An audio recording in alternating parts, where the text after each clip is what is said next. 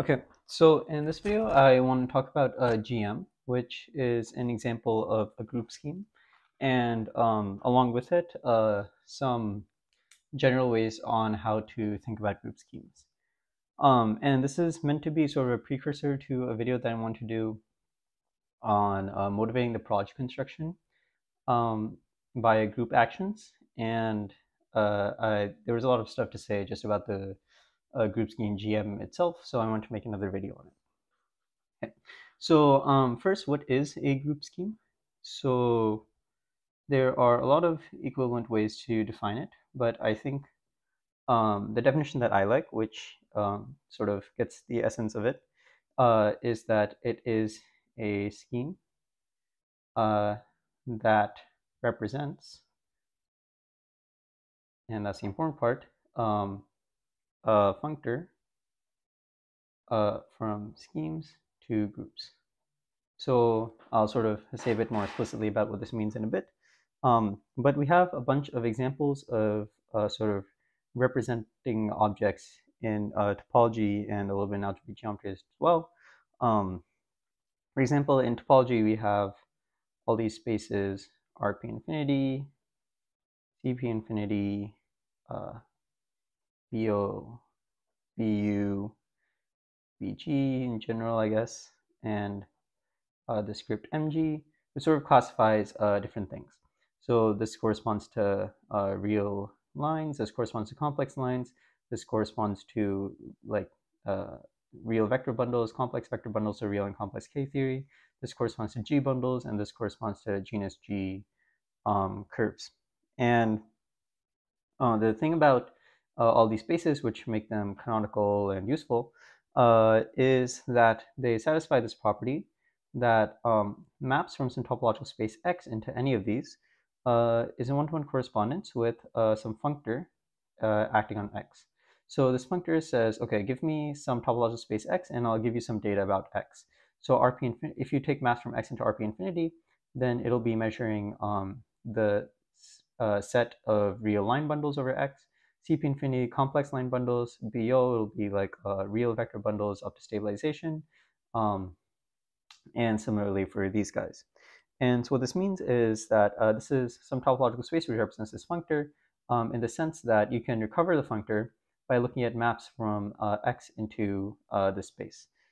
And one example in algebraic geometry that I know of is if you take Pn, then maps from X to Pn give you the data of a line bundle over X with some sections. So that is to say that a map from X to Pn is exactly equivalent to the data of a line bundle over X with some sections over that line bundle. And a group scheme, I claim, is sort of falls into this category where you have some group scheme G and you have that maps from some space X to G gives you some group associated to G, to the space X. And so in this example, I'll be looking at GM.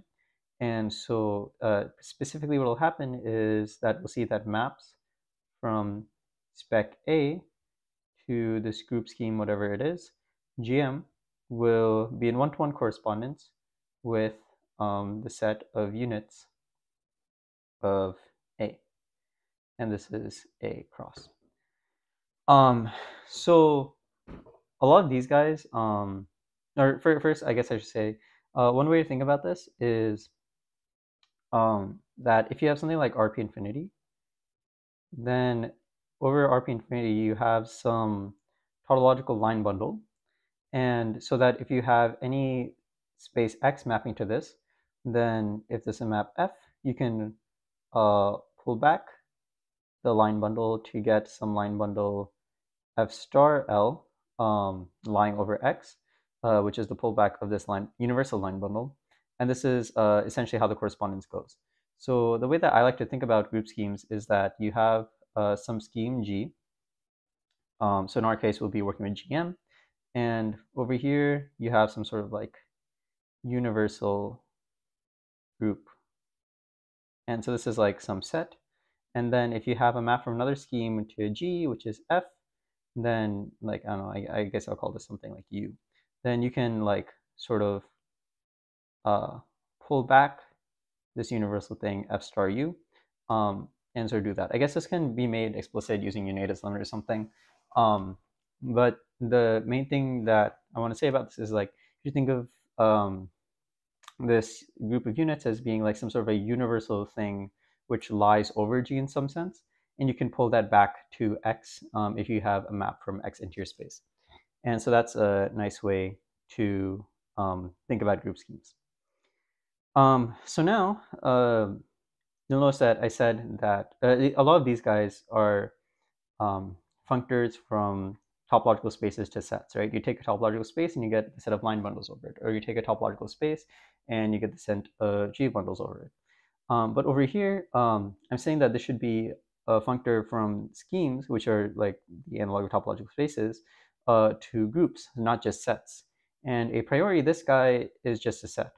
Or I should say that this guy is just a set, but this guy on the right is a group. So how can we sort of enhance this set over here to make this into a group? And so that's where the axioms of a group scheme come in, and that is that we have three different maps associated to group scheme. The first map is a map GM cross GM to GM, and this I'll call a multiplication map. The second map is a map from GM to GM, and here I'll call this the inverse map.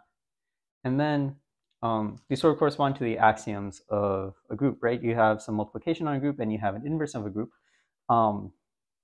But another thing that you have in a group is an identity. And so an identity element is like an element of a group. But how do we explicitly write an element of a scheme?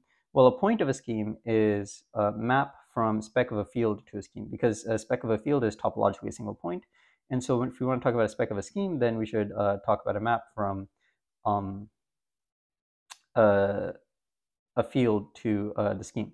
So going forward, I'll be working in schemes over spec K. So that means is that schemes which are defined by K algebras and not just general rings. And in this scenario, the unit map will be a map from spec K to GM. So this is all called the unit. And what you should think about is that this uniquely identifies or uniquely picks out some point in here, which will act as the unit in some sense that we'll see in a bit. And so I should also say that when we take the spark over here, we should take it over spec K. And if instead you're working with like schemes over some fixed scheme Y, then the spark should be taken over the scheme Y, and then the unit map would be a map from Y to GM. I'll mention a little bit about that later. But how do these maps relate to this set over here? Well, they almost look like what you have for a regular group.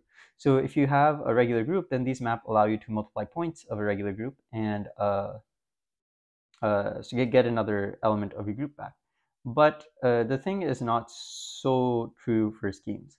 So I'll say, and I'll expand on this later, but for now, GM, again, working in schemes over spec K, is defined to be spec of K x comma x inverse. So this topologically will look like sort of the punctured line, right?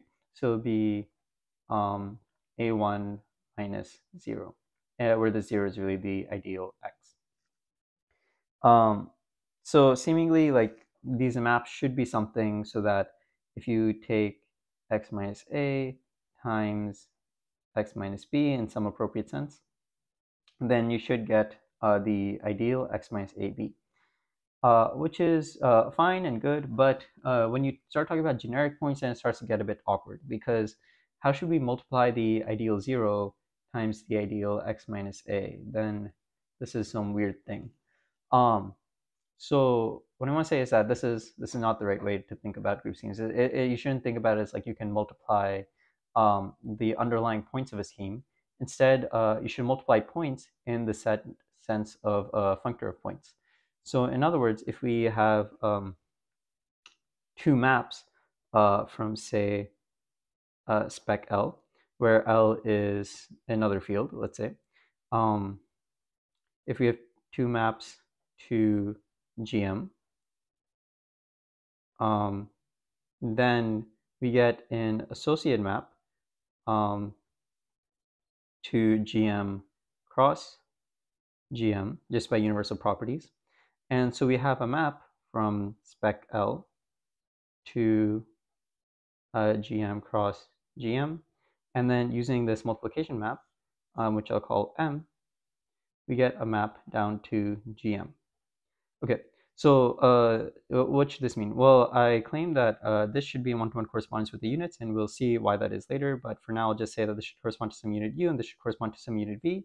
And then this composite map should correspond to some unit U times V. And this will be in L cross, and L cross, and this will be the product in L cross. Okay. And then similarly for the inverse map, what we have is we have some map spec L to GM. We have a map from GM to GM. So let's say that this corresponds to some unit U. And then I'll call this inverse map iota. If we compose this with iota, then we should get some other map from spec L to GM. So another element of the set, and this should correspond to the unit U inverse. Okay. And then the third thing we have is this unit map, and I'll call this E. And since we're working in the setting of schemes over spec K, we have a unique structure map from spec L to spec K. And if we take the composite of this with the unit or identity map to GM, then this corresponds to a special map from spec L to GM, and I claim that this should correspond to the unit 1. Okay, so what does this mean? That means that these three structure maps, which are used to make the scheme into a group scheme, it can allow us to like take old maps inside the set and produce new maps. So this one allows us to take one map corresponding to some unit U in a sense that we'll see shortly, and get a new map which corresponds to the unit U inverse. This allows us to take two maps which correspond to two different units and allow us to get a map which is part of the units. And then this map allows us to say that like the set is non-empty. In particular, it contains some special map which corresponds to the unit 1.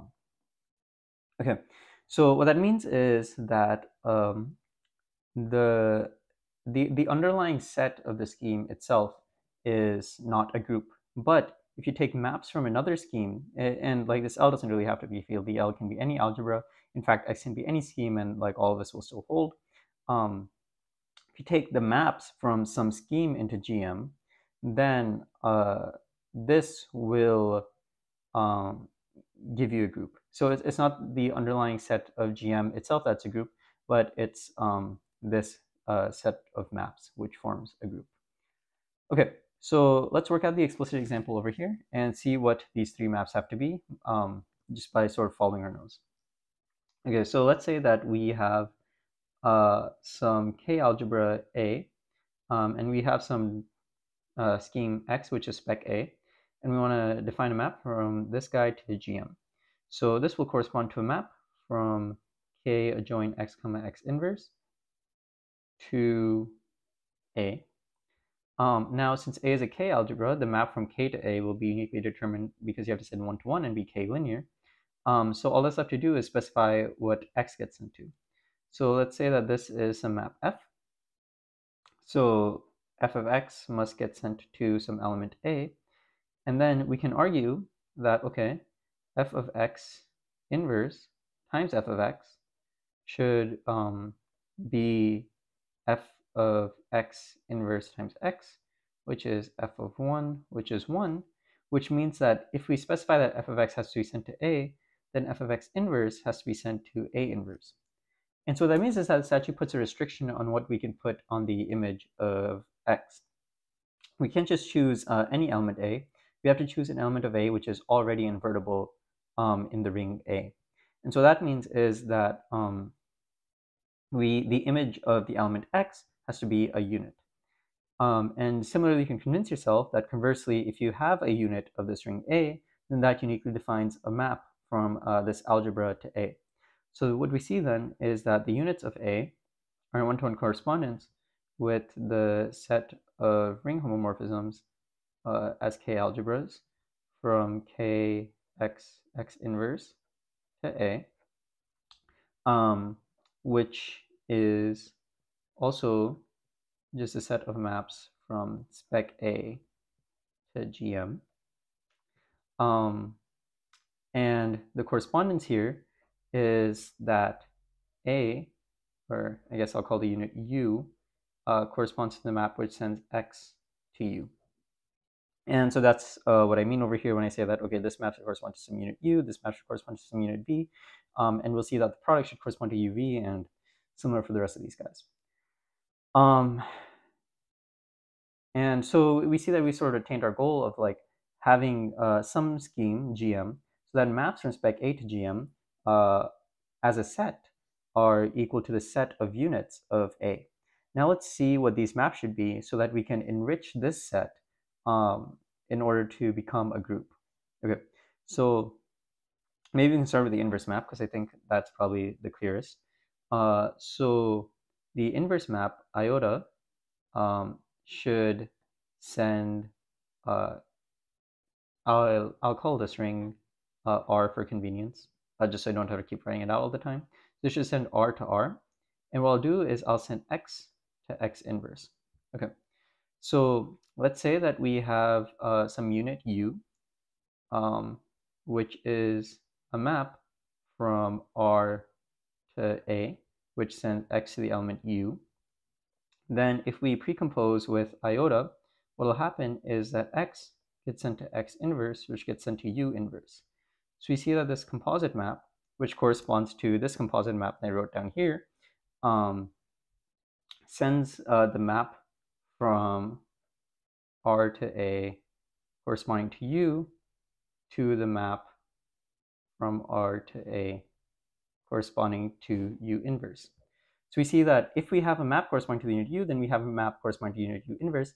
In other words, we've enriched this set with some involution, which will swap pairs of maps based on whether they correspond to inverse elements of each other. Cool. So now we can look at the unit, for example. What we want is, for the unit, I'll call this map epsilon instead of E because this is usually called a co-unit map, whatever. And this should be a map from R to K, which will be essentially correspond to a map from spec K to GM. And what this will do is I'll say that this should send X to the element 1. And so what this allows us to do is, since we're working with spec K, I said that any scheme has a unique map down to spec K, and that's determined by the unique map from K to A, which sends 1 to 1 and extends by K linearity.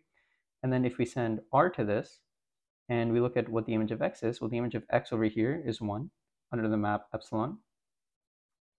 And the image of 1 over here is 1. And so that means is that we have a map from R to A, this should be big A, inside this guy, which corresponds to the unit element 1. So not only do we have an involution here, which corresponds to inverses, we also have a unit element 1. So the last thing we need to do is talk about this multiplication map. So this multiplication map should be some map M, which goes from GM cross GM to GM. So in other words, it will correspond to a map from R to R tensor over K of R. Okay, so what should this correspond to? Let's say that we have two maps from R to A.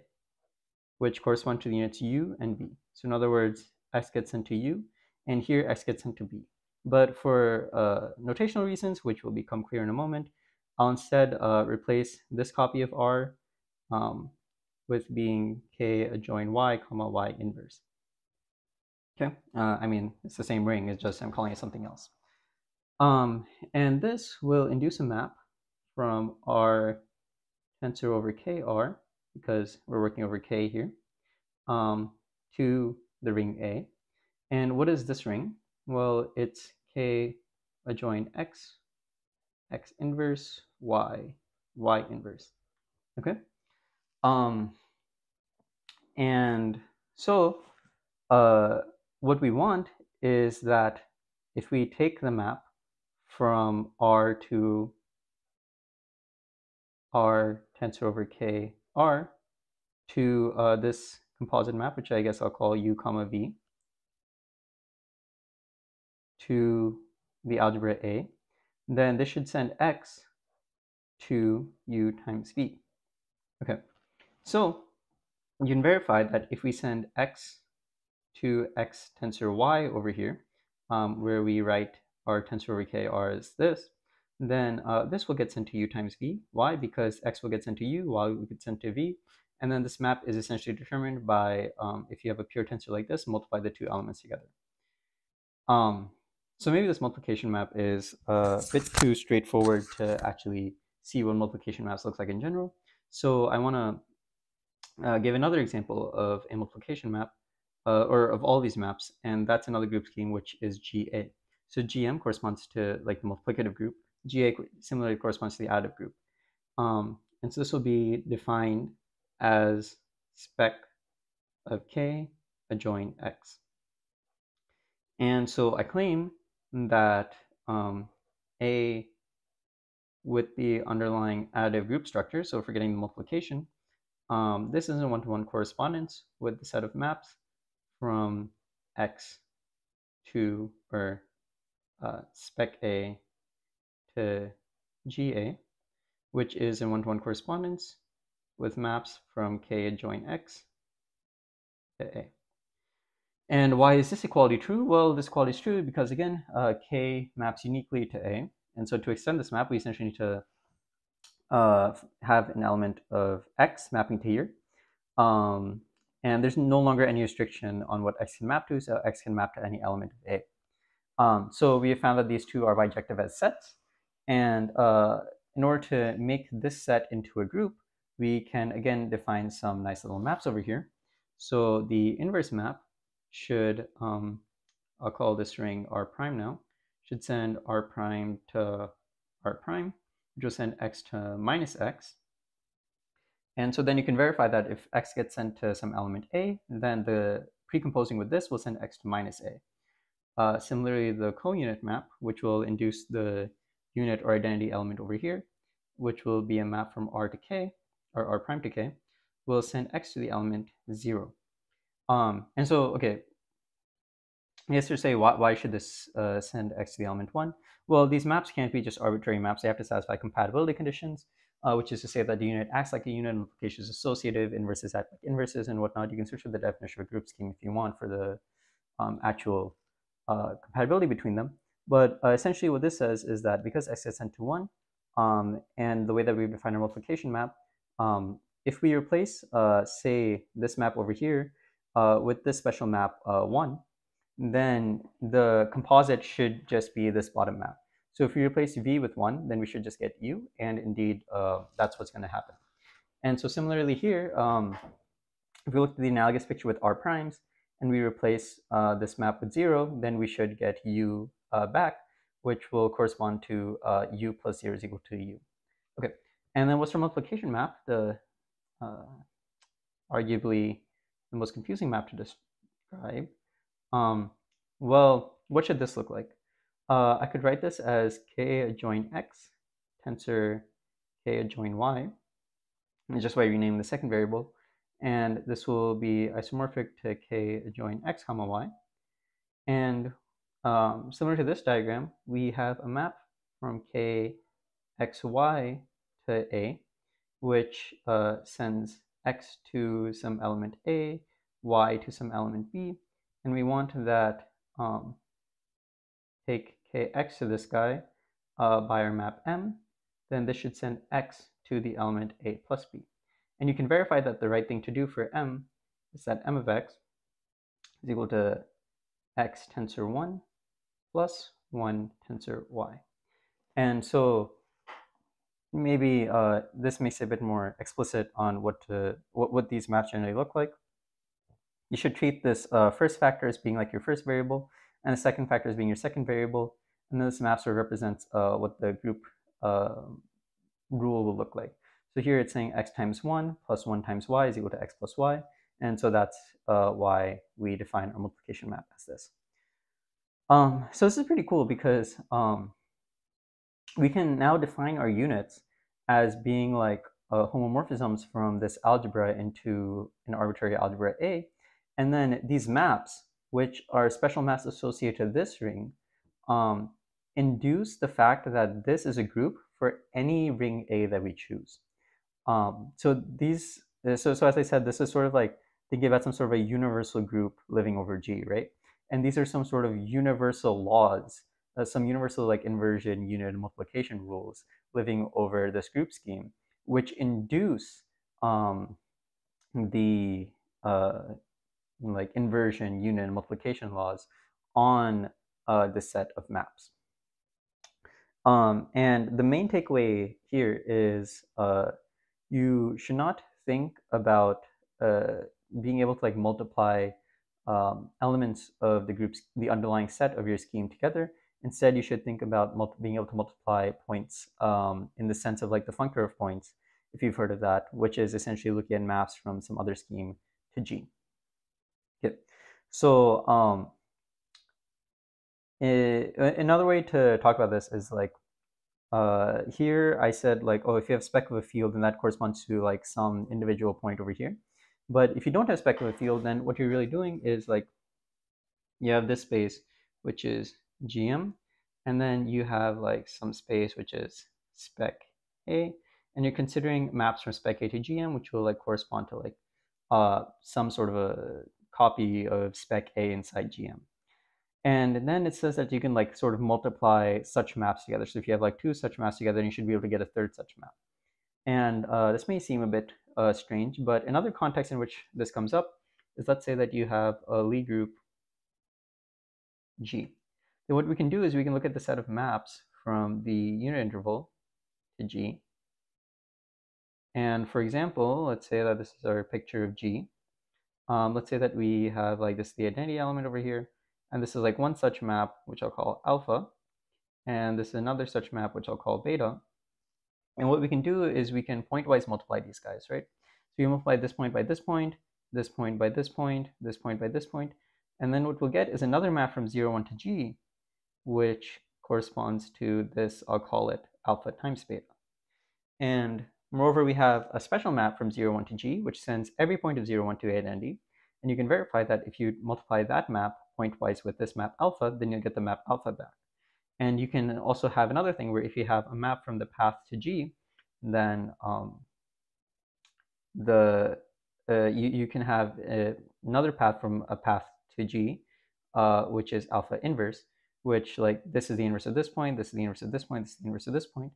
And so we see that the fact that G is a group in the literal sense, and like you can multiply points together, induces a group structure on the set of maps from a path to G. And more generally, you can see that the same thing holds with the set of maps from any topological space to G. And so in this scheme land, essentially all we're saying is that rather than having a literal group structure on the set of elements G, or like here GM, or whatever group scheme you're working with, instead we want to induce a group structure on this set of maps from X to G, which turns out to be doable. Okay, so before I start talking about the next thing, which is really cool, I want to mention a little bit what happens if we're working with schemes over some arbitrary scheme Y. Okay, So I guess I should say that the way that I defined GM was really like GM over some K, but GM over some scheme Y should be equal to spec of Z adjoin X inverse cross Y. And so you can verify that similar to the previous scenario, if you have some other Y scheme X, then the maps which look like this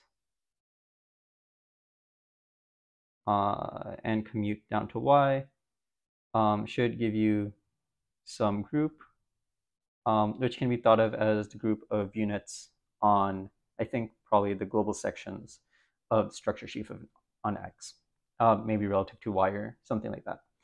And one way that you can think about this is that you have some space Y down here, right? This is your base scheme.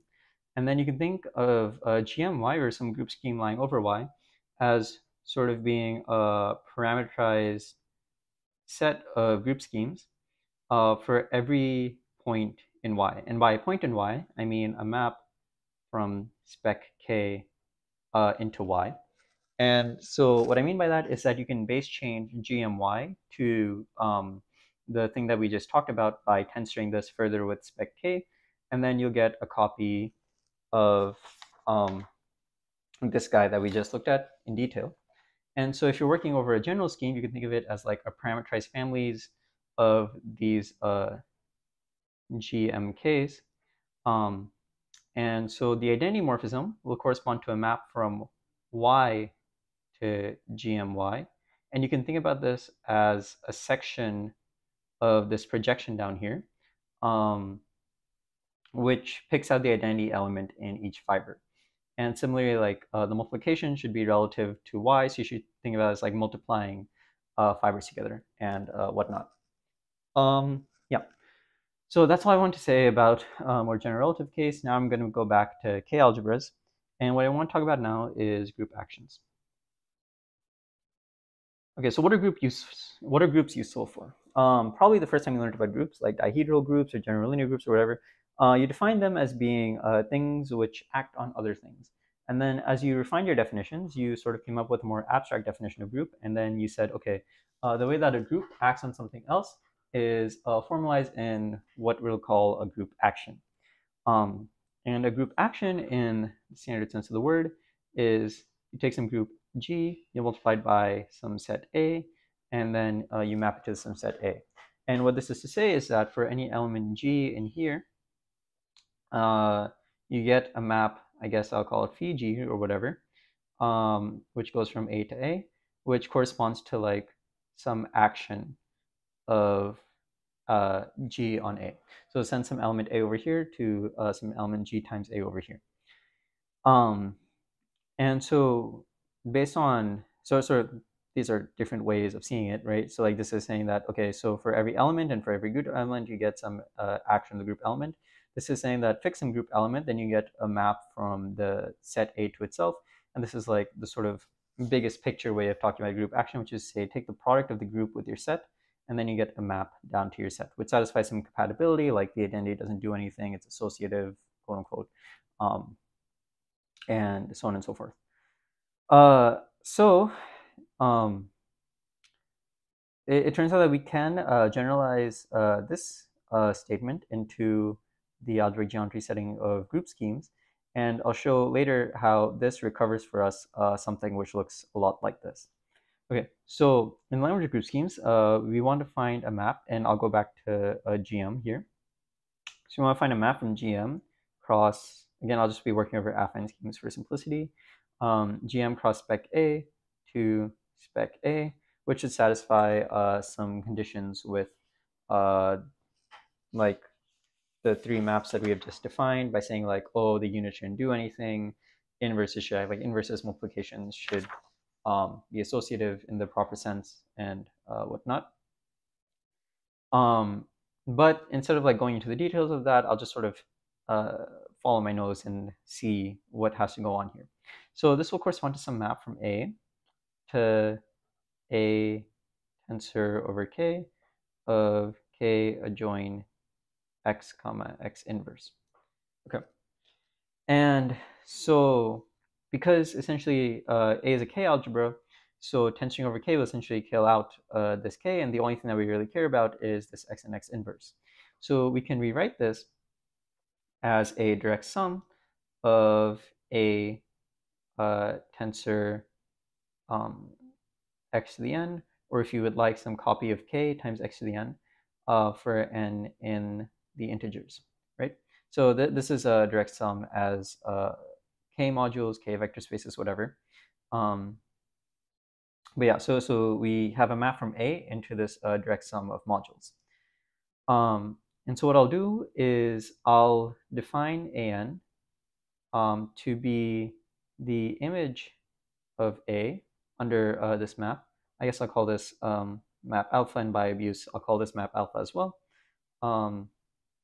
And will be the image of under alpha of this map intersect the nth direct summand. So intersect a tensor k times x to the n.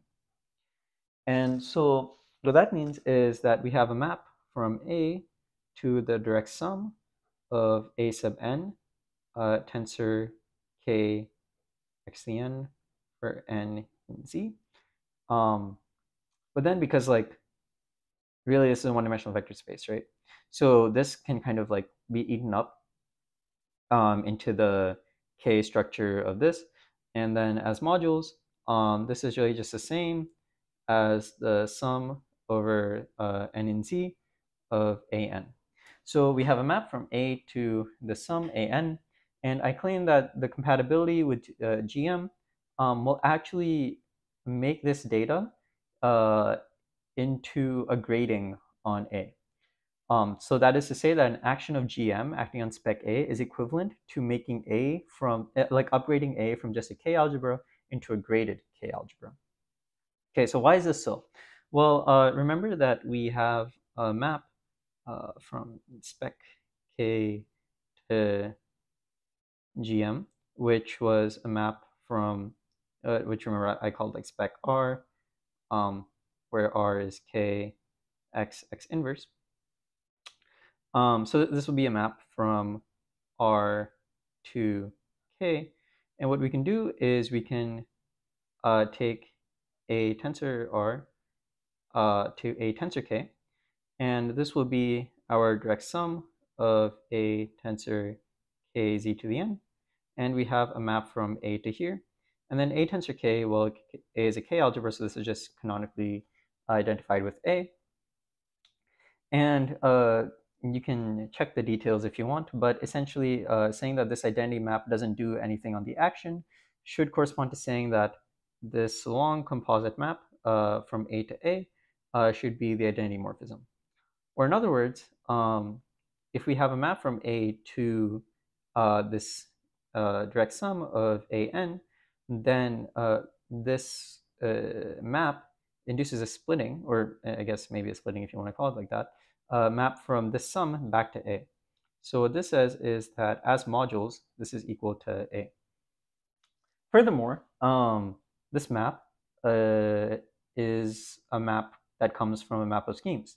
And so what that means is that it should be an algebra homomorphism. Okay, so let's say that A gets mapped to an, and B gets mapped to am. So in other words, A will be mapped to a tensor z to the n, and B will be mapped to B tensor z to the m. So where does AB get sent to? Well, it'll get sent to AB tensor z to the m times z to the n, or AB tensor, oh sorry, I'm using z here, I should use x, x, x, x, x, x to the m plus n.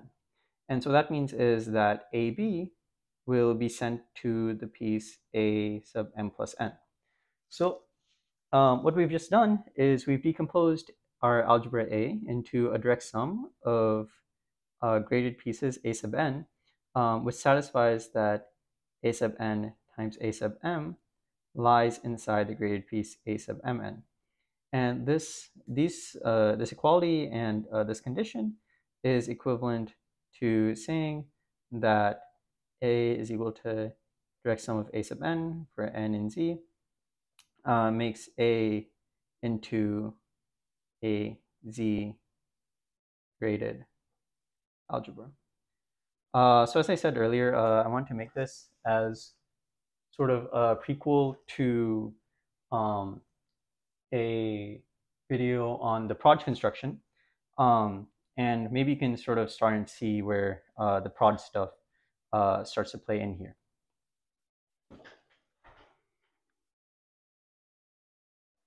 Okay, so now we've seen that giving a GM action on the affine scheme spec A is equivalent to endowing the scheme A with a grading.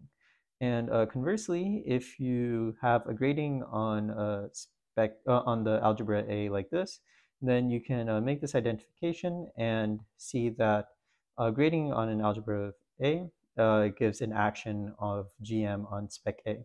So then we see that Z gradings on A are in one-to-one correspondence with actions of GM, and this is like quite a special relationship, and it's kind of analogous to how functions from spec A to GM were in one-to-one correspondence with the units of A. And so, I mean, another thing to note here is that choose like a different grading, then it'll induce a different action of GM on spec A. So now that we have this sort of map, we can sort of try and ask like, how does this agree with what we think of an action as like taking a group element and actually acting on the space?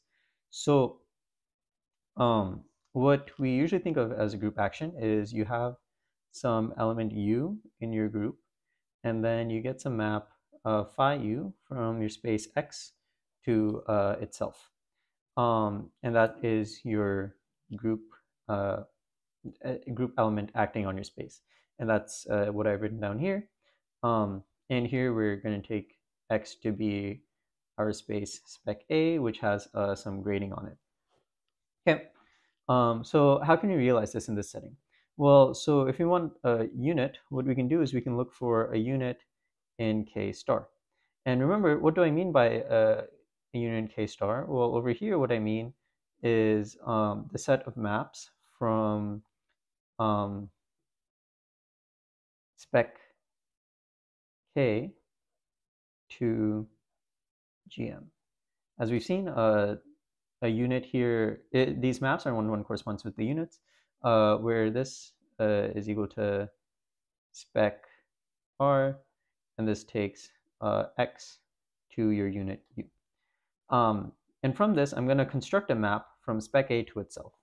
And how am I going to do this? Well, I'm going to note that spec A, because we're working over K schemes, this is going to be the same as spec K times spec A. And remember, that's because we're taking things relative to spec K, and A is a K algebra. And then we can include this using the map U cross identity into GM cross spec A. So what does that mean? Well, we can apply the map U on the first factor and the identity on the second factor. And what I mean by the map U is taking the map over here, which corresponds to the unit U, and then compose this using the action map alpha that we have here to get back to spec A. And this gives us a map from spec A to spec A, and now we can try and analyze this a bit more explicitly. So dualizing and working in algebra land, we see that this is the same as a map from A to A tensor over K of K x inverse, and this goes to K tensor over K A, and this will send the element X to the element U, and this will be isomorphic to A. Okay, so what is this doing? Well, this is sending A to the direct sum of a sub n x to the n. And then this is sending x to u, so this will be sent to the direct sum of a sub n u to the n. And then this just maps to a. Because u to the n is an element of k cross. And so because k cross acts on each of these modules, we get that multiplying an times u to the n is just like a permutation of the elements of an. And so this has a map back to a. So we can analyze this a bit more explicitly in some special examples. So let's say that a is equal to k adjoin x, so that x is equal to spec a will just be the line. Okay. And let's pick some maximum ideal over here. So let's call that x minus a. And let's rescale this by the unit u and see what happens. So we have x minus a over here, and this gets sent to ux minus a because, oh yeah, so I have to include some grading on this, right, in order to endow the GM action on it. And I'm going to choose the standard grading where x has degree 1 and k has degree 0. And then because x has degree 1, it gets sent to ux. A is in k, so it has degree 0, so it gets just sent to a. And then because we're just talking ideals, we can rescale by unit, and then this gets sent to x minus u inverse a. So what that means is that this point a corresponds to this point u inverse a. You might think that this might be going in the wrong direction because we want to send a to u times a because that's what it should mean by multiplication by u. But in fact, this is the right thing because what this is it's the map of ideals between the rings. And what that means is it's the pullback of functions from the image spec A to the domain spec A. And what that means is that the functions on over here on the right side after the action, which vanished on x minus a, in the pre-image vanished on x minus u inverse a. And that is to say that if we instead look at x minus au and we pull that back, then this will pull back to x minus a. So this lives in the original spec A before the action happened, and then this lives in the image spec A after the action happened. So what that shows is that the ideal x minus a, which corresponds to the point A in spec kx, will get sent to x minus au in spec kx. And so we see that the multiplication by u actually acts as we expect it to. Another example that we can take is we can take a is equal to k join xy, and we can, so that this will correspond to like, a two-dimensional plane, and we can look at the ideal y minus x squared. And then we can ask, okay, so what should happen if we multiply this by -1? Well, it should come from this flipped parabola, right? So if you look at the ideals, then what happens is we have y minus x squared. And then what should this be sent to? Well, again, we need to choose a grading on here. So I'll again choose the standard grading where degree of x equals degree of y equals 1, and the degree of anything in k is equal to 0. So this has degree 1, this has degree 2. And so let's multiply this by -1. And so what will happen is that y gets sent to minus y, and x gets sent to, or x squared gets sent to -1 squared times x squared, so it'll be minus x squared. And because we're working in ideals, this is the same as y plus x squared, which does correspond to this parabola. So this says that y plus x squared, which lies in the domain spec A, which is a upside down parabola, after you multiply that by -1, it'll be sent to this right side up parabola. So we can see that surprisingly, or maybe not surprisingly, hopefully not surprisingly, this map that we sort of abstractly defined as being the group action actually does act as we expect it to, in that we can take some group scheme with a GM action, that is some algebra A with a grading, and act on it by act on it by units of k, and that sort of corresponds to scaling the points as we expect it to geometrically. Yeah, well, one last point that we can talk about is we can sort of reinterpret what this grading is telling us. So I think what's going on is actually something sort of representation theoretic, where if you're given an action of GM on spec A, then we see that like for every element of GM, quote unquote, what I mean is like any element in the unit group of K, which is given by such a map, we get an automorphism of spec A. And from this automorphism, we can pull back functions on spec A. And so what we get is that like the universal group over GM acts on the functions of spec A. And so spec A, or sorry, yeah, and the function of spec A is just the ring A. And so the ring A should decompose into a sum of irreducible representations of this action. And so we can see that U acting on AN, which is like some module of functions, it acts on this by taking U to the N AN. And so this sort of corresponds to like the nth power character. And so I think what this is saying is that in many ways, GM is similar to S1 or the group U1 in topology, which is the unique compact one-dimensional group. And so, for example, like you have Pontryagin duality over here and something analogous called Cartier duality over here, if you know what that is. And the representations over here, you essentially have one-dimensional representations of S1, and that corresponds to acting by U to the N on C. And over here, similarly, this sort of shows us that we only have one-dimensional representations. So I think if you take like some other group and you sort of look at what happens to this tensor product over here, I think it'll sort of decompose into something corresponding to the representations. And over here, like the fact that it's a grading means that when you take the product of two different representations, that'll correspond to tensor part to the representations. And the fact that tensor part is irreducible sort of means that it'll take you to a unique other graded element. But if the tensor product of two representations is not irreducible, then it might be something more complicated with gradings. So maybe some things that you can explore are like looking at some other examples of group schemes. So you can look at GA, which I hinted at already, what some of what the scheme itself and some of the maps should be. You can also try and look at what the group schemes corresponding to SL2 and GL2 should be. So as a hint, like what does the data, so first you should start off by like figuring out what is the scheme that corresponds to these guys, and then you should figure out what are the maps that corresponds to them. So in order to do that, you should figure out like, okay, what is the data of a 2x2 matrix, which is invertible over some ring? And how can I find some ring which represents that? Similar to like K join X or K join X, X inverse. And similar for SL2, and then you can try and figure out, okay, what does the identity mean? What does the multiplication mean? And so on and so forth. And then you can try and see if you can do some similar stuff about multiplication. I'm not sure if you get a nice decomposition like this in general, because I haven't worked it out yet, but that could be something interesting to look at.